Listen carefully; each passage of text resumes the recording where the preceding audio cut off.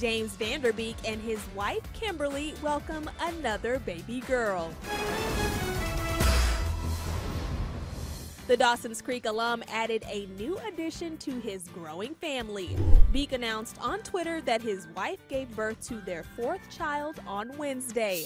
The proud dad shared this priceless black and white photo of his son Joshua and two eldest daughters Olivia and Annabelle Leah meeting their little sister for the first time, and also revealed his new baby girl's name.